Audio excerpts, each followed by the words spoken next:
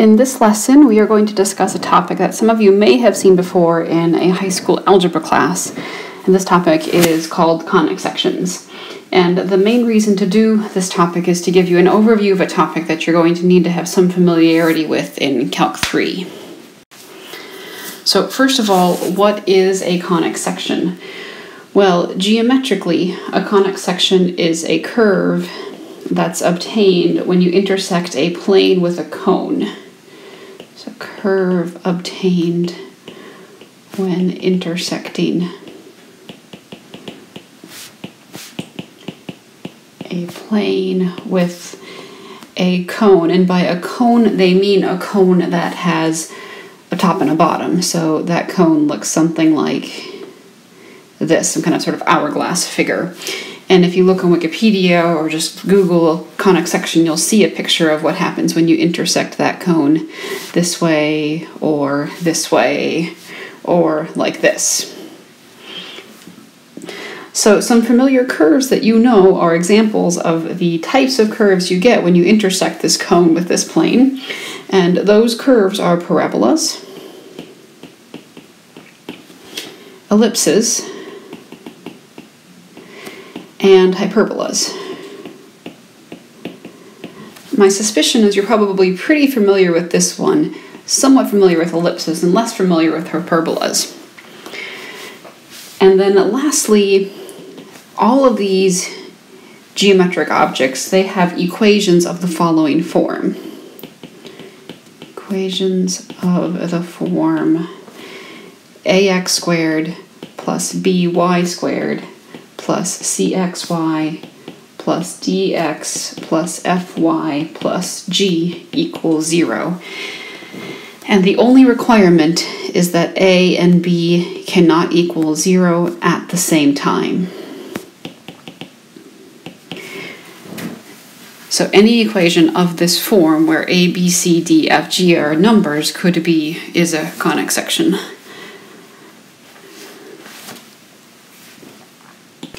So why are these graphs important? So one thing that's important about them is that they form a complete characterization of curves of the form given above. Complete characterization of curves given above.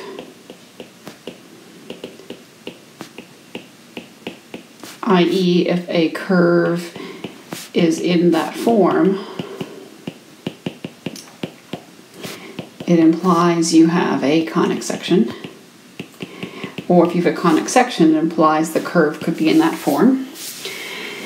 And another important reason to study them is that you will use these in Calc 3.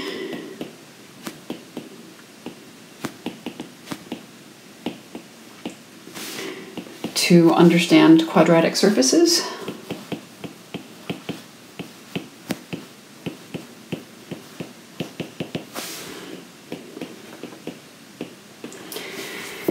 And another reason is that they come up in applications.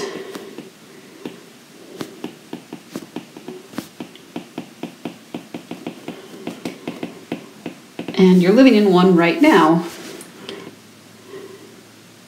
Here's the Earth's orbit, here's the Sun, and there's the Earth going around the Sun in an elliptical orbit. The location of this Sun is at something called the focus of the ellipse, which, if you've studied this before, maybe you know what that is.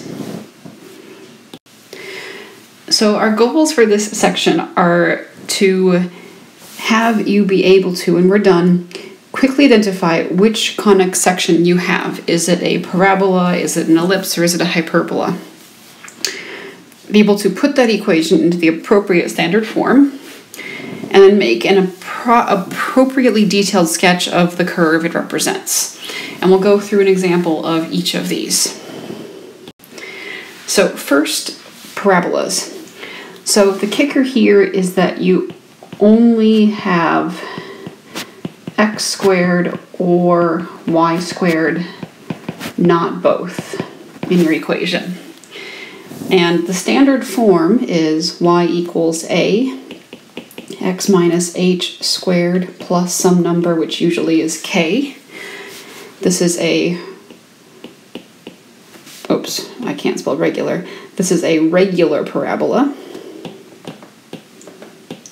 So y equals a x minus h squared plus k, as in this kind of thing or this kind of thing. There are also parabolas that are sideways, so instead of being functions of y, they're functions of x. And their equations are given by x equals a y minus k squared plus b. And those will be sideways parabolas of this form. So when you are making the sketch, the details that you have to have for a parabola is you must label the vertex, and you must label some other point. And because of symmetry, once you get one more point, you can get a second point, and a third point as well. So for the vertex, in this first case, the vertex is given by the point h, comma, k. And you can think this is a parabola that's been shifted over h and up k. And I'm sure that if you know if A is positive, you have a parabola opening upwards, and if A is negative, you have a parabola opening downwards. Positive A, happy parabola, negative A, sad parabola. For this second case, the vertex here is actually given by, well, I use a different letter, but that B part is actually the x-coordinate, and k is the y-coordinate. And the way that I remember that is whatever variable that letter is with, or that number is with, corresponds to whether or not it's the x or y coordinate. This k is with the y, it's the y coordinate. This h is with the x, it's the x coordinate. And these parabolas are sideways. If A is positive, your parabola should open in this direction. That's the positive direction in terms of the x-axis. And if A is negative, your parabola should open in this direction. So now let's look at a problem that is a parabola. So you have 2y squared minus 4y minus x plus 3 equals 0. So you can tell this is a parabola because only y is squared. Now the question is, how do you get it into standard form? And the common trick we almost always employ is to go into standard form,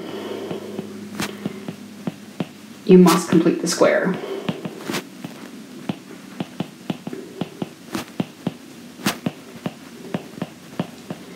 Okay, so to do so, I'm going to move the x over to that side. 2y squared minus 4y plus 3 equals x. And the fact that I have x equals stuff with y squared tells me I'm going to have a sideways parabola, as in not a normal up and down, a side-to-side one. Now to complete the square, first take out this 2 from these terms.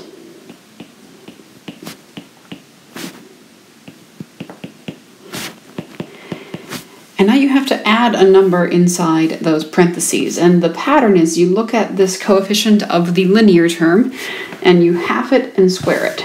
So I'm going to add half of negative 2 is negative 1, which when you square makes 1. And notice that because this 2 multiplies by that 1, I've actually added 2, so to compensate I take away 2. And now I have the parabola in standard form, 2 times y minus 1 squared plus 1 equals x, or x equals 2y minus 1 squared plus 1. The vertex is the most important point, so the x-coordinate there is 1, which is given by this number. And the y-coordinate is also 1. So let's plot that point. 1, 1. And then to get one more point, just pick a y or pick an x to plug in. So let's pick y equals 0. And if we plug in y equals 0, we get x equals 2, negative 1 squared plus 1, or x is 3. So the point 3, 0 is on this parabola. And the line going through the vertex is a line that divides that parabola into 2 even halves. So this point will also be on the parabola. So here's a rough sketch of what that parabola does. And one sort of reasonable sanity check for you is that given that this number is positive, you know your parabola should be opening in the positive x direction. Now, in order for this parabola to have been a sort of right side up parabola like that, the y would have had to have been not squared, and you would have had to have had an x squared term. Next we have ellipses. So the standard form of an ellipse is x squared over a squared plus y squared over b squared equals 1. This is an ellipse that's centered at the origin. Note that if a equals b equals r, this is a circle with radius r. Or more generally, if something is not centered at the origin, this guy, x minus h squared over a squared plus y minus k squared over b squared equals 1. This is an ellipse centered at hk. So the sketch details that you have to have are the points on the major axis. This is the longer of the two, and the points on the minor axis, which is the shorter of the two. But once you get your ellipse into one of those two standard forms, it's actually quite easy to find the points on the major and minor axis. They're very related to these numbers a and b, and we'll show you with an example. So the way that you know you have an ellipse, first of all, you know this is not a parabola because you have both y squared and x squared. Then the next thing you should do is get x and y on the same side. So this is the same thing as x squared plus 16y squared equals 4. And at the stage you see that x squared and y squared are added, that's how you know you're going to have an ellipse. The last thing to do now is to get this equation into standard form by dividing by 4. So that gives us x squared over 4 plus 4y squared equals 1. Which I know this is going to seem funky, but I'm going to rewrite that as x squared over 4 plus y squared over a quarter equals 1. Or that's x squared over 2 squared plus y squared over a half squared equals 1. Now let's figure out where some points are. A really useful trick when you're looking for something's graph is to plot the x and y intercepts. So first let's set y equal to 0 and see what happens. If y is 0, this term goes away. We end up with x squared over 2 squared equals 1. So x squared equals 2 squared, and therefore x equals plus or minus 2. So the points 2, 0 and negative 2, 0. Let's actually count by 2's as well on this picture. Or, sorry, by 1/2. So 1/2, 1, 1.5, 2, 2. There's our 2 points. It's pretty obvious, I think, that this number is the square root of that number, and that's always going to be the case. You go from your center out root of what's under x over root what's under x. Similarly, we can find the y-intercept by setting x equal to 0. Well, then we get y squared over a half squared equals 1. So y squared equals a half squared, or y equals plus or minus a half. So the points 0 plus minus a half are also on this ellipse. That point and that point. And here's the graph of your ellipse. The major axis is this long axis, and the minor axis is this short axis. And the final conic section is a hyperbola. So a hyperbola is something, a conic section whose equation works out to be something of the form x squared over a squared minus y squared over b squared equals 1, or y squared over a squared minus x squared over b squared equals 1. More generally, these things can also be those two are both sort of centered at the origin in some way. It can also be shifted, and that would be something of the form x minus h squared over a squared minus y minus k squared over b squared equals 1, or y minus k squared over a squared minus x minus h squared over b squared equals 1.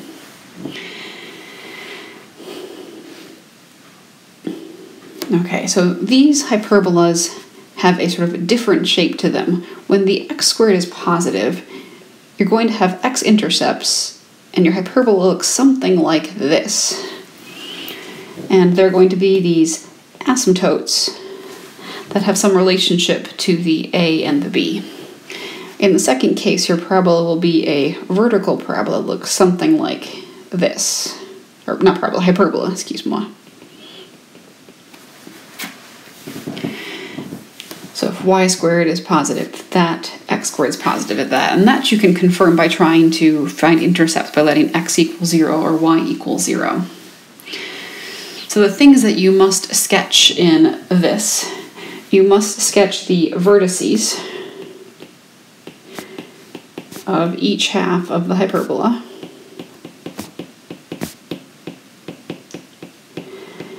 And those vertices are these points, sort of the points at the end of the hyperbolas.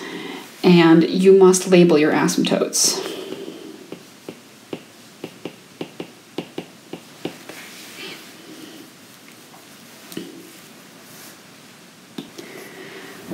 Alright, so here's an example of a hyperbola. So we have x squared minus 2x minus 4y squared equals 3. So to get this in standard form, we're going to have to complete the square. And so I left a space on purpose. Here we're going to add 1. And we can either subtract 1 from this side or we can add 1 to the other side. And that gives us x minus 1 squared minus 4y squared equals 4. Dividing by 4, we have x minus 1 squared over 4 minus y squared over 1 equals 1. Now the first thing to notice here is that because this isn't just x squared over something minus y squared over something, because there's that minus 1 there, this thing is off-centered. So the center of this ellipse, instead of being the origin, is the point 1, 0. So that's the first thing to note. Next, let's find the vertices. So because the x squared is the positive part, we do this by setting y equal to 0. And that gives us x minus 1 squared over 4 equals 1. X minus 1 squared equals 4. X minus 1 is plus or minus 2. So x is 1 plus or minus 2, or either 3 or negative 1. So I have the points 3, 0, and -1, 0.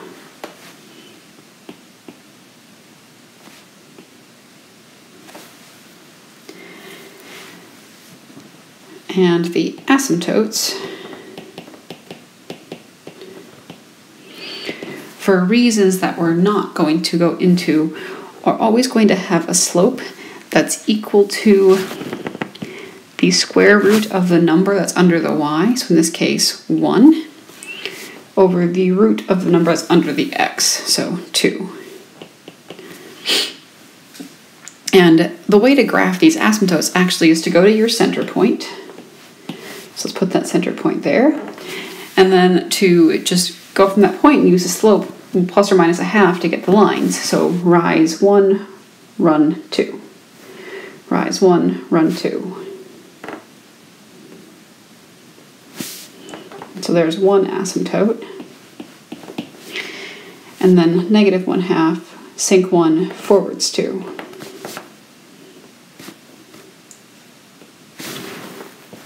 And there's your other asymptote. And those asymptotes fence in your hyperbola, and it will look something like this. It approaches those asymptotes as x goes to infinity. Actually, the way to sort of prove this happens is to take that equation, solve for y, and then take x to infinity. And that will get you these asymptotic equations. But this pattern always holds.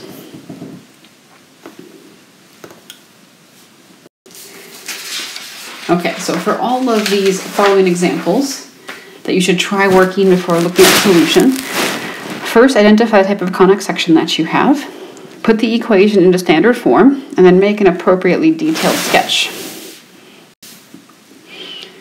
Okay, so once you have x and y squared present in your equation, you either have a hyperbola or you have an ellipse. If this had been plus, we would have had an ellipse. Because it's minus, we have a hyperbola.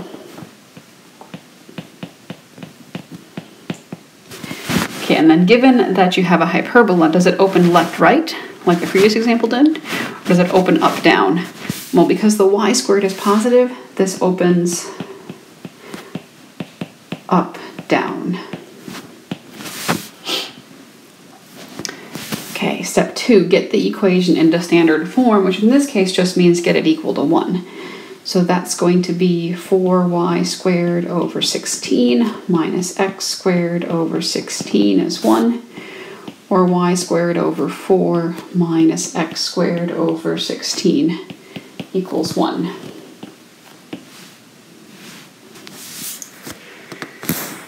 Okay, step 3 is to make a graph. So in this case, the center is 0, 0. So I'll just draw that in. So the next thing you need to do is find the vertices. In this case, because we have an up-down parabola, they're going to be y-intercepts, so set x equal to 0. And that gives us y squared over 4 equals 1. Y squared is 4. Y is plus or minus 2. So vertice at 0, -2, and 0, +2. And then the asymptotes, at least their slope, is plus or minus the root of the number under y, so root 4 over root 16. So once again, plus or minus a half. So from your center point, graph a line with that, going through that point, with slope 1/2.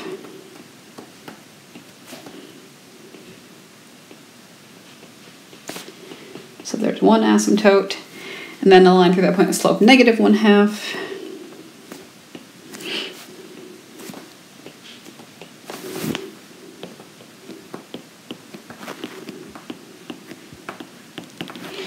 And this hyperbola is a lot sort of wider than the previous one. It does approach those asymptotes as x gets large.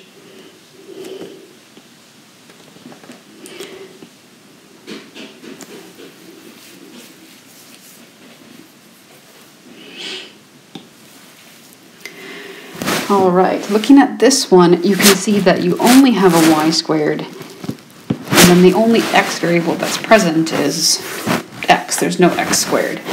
So that means that you're going to have a parabola.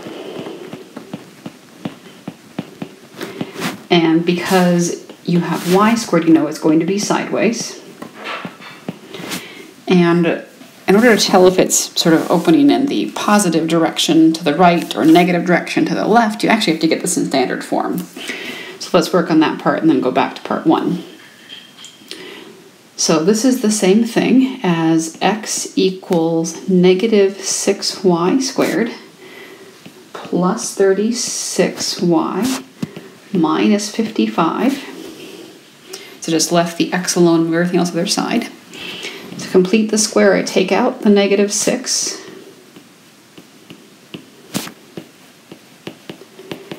And now I add half of negative 6 squared inside those parentheses, so that's 9. And because of this negative 6 out front, I've actually added negative 54. So to compensate, I have to add positive 54. All right, this becomes x equals negative 6 times y minus 3 squared minus 1. And the fact that this is negative tells us that this parabola opens to the left. All right, so there's your standard form. Now the important points to plot are the vertex. Well, the number with the y gives you the y coordinate, which is 3, and the x coordinate is negative 1. So negative 1 up 3. Okay, and then just get one more point. I just think we could do it by, well, plugging in y equals 0 is going to throw us way the heck out there. So that was y equals negative 1. Let's just plug in something, or y equals 3. Let's plug in y equals 2. As you can see, we're at y equals 3 right now, so y equals 2 ensures we won't be super far away. At y equals 2, we get x equals negative 6 times 1 squared minus 1, so x is negative 7. So negative 7, 2, that point there, this point here, and here's your parabola. Much narrower than the previous one. The bigger this number is relative to 1, ignoring the negative sign that is, the narrower your parabola will be. Okay, well here we have x squared and y squared. That means we have either an ellipse or a hyperbola. And because when x squared and y squared are on the same side of the equation, because they're added, we know this is going to be an ellipse. And now let's complete the square to get it in standard form. So gather the x terms together. 25x squared plus 50x. Gather the y's together. 4y squared minus 16y equals 59. Take out greatest common factors from each of those sort of groupings. 25 times x squared plus 2x plus 4 times y squared minus 4y. And then add numbers to inside both of those sets of parentheses. So in the first one we'd add 1, and the second we would add 4. And the numbers we've actually added to the left side are 25, so to balance that we had 25 to the right, and 16. So that's 25 times x plus 1 squared plus 4 times y minus 2 squared equals, well, 59, 25, and 16 looks to be 100. And then dividing by 100 to make this equation equal to 1, we have x plus 1 squared over 4 plus y minus 2 squared over 25 equals 1. Okay, step 3, get the graph. So the center of this ellipse is negative 1, 2.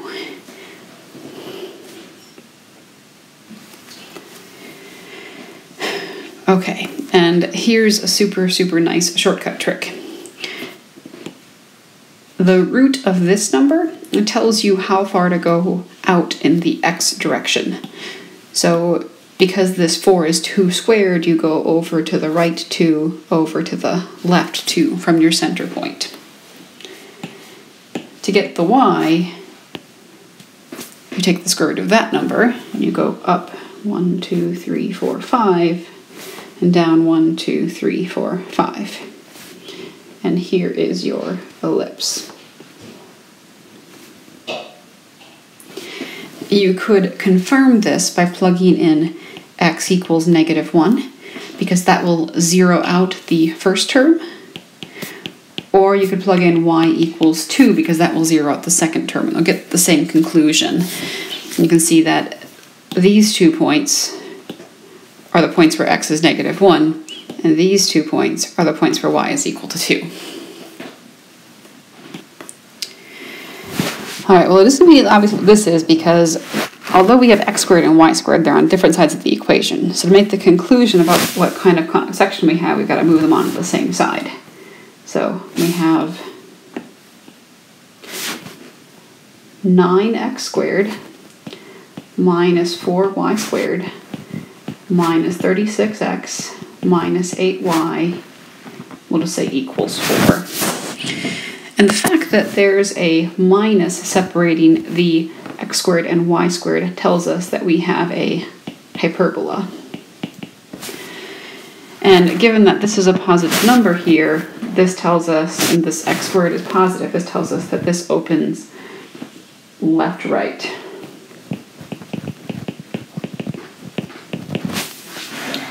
Okay, now let's complete the square to get this into standard form. So you have 9x squared minus 36x minus 4y squared minus 8y equals 4. So take out the 9, and we get 9x squared minus 4x. Take out the -4 y squared minus 2y.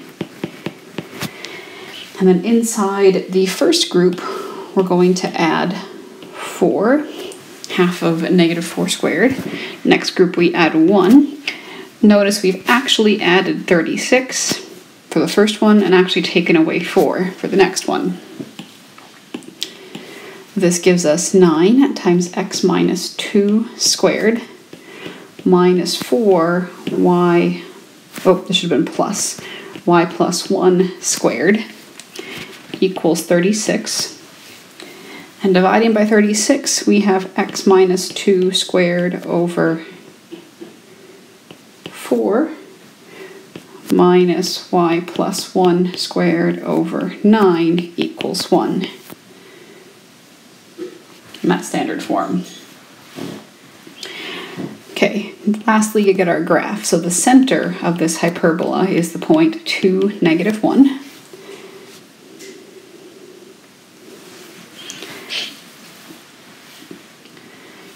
Okay, the vertices, well, you can kind of do this the same way that you look at an ellipse. You could figure this out by plugging in y equals -1, because that zeroes out this y term, and you end up with x minus 2 squared over 4 equals 1, x minus 2 squared equals 4, x minus 2 equals plus or minus 2, or x equals, well, 0 or -4. No, 0 or 4. So we go over nothing, down 1. Where's our 1 vertex? Over 4, down 1.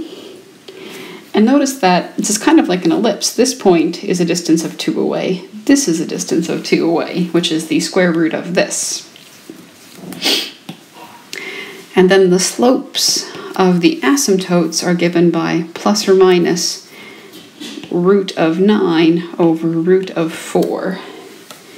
So plus or minus 3 halves. And both lines go through this point.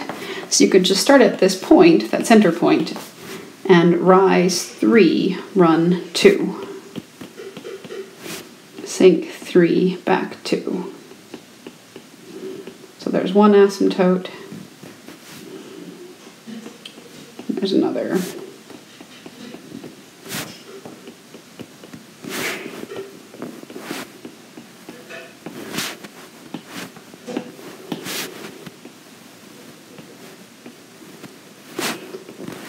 And roughly speaking, there's your hyperbola. So hopefully that gets you enough to kind of get a general idea of the gist of these things. And if you want to read more about them, your book goes through in a lot more detail. And also, if you find a good Algebra 2 textbook, they will have a good explanation of why some of these tricks work and maybe even give you some ideas for shortcuts that you didn't learn in this lesson. And with that, you have learned everything you need to learn this semester, so now it's just time to study for your final. Way to go! Well, and take one last quiz.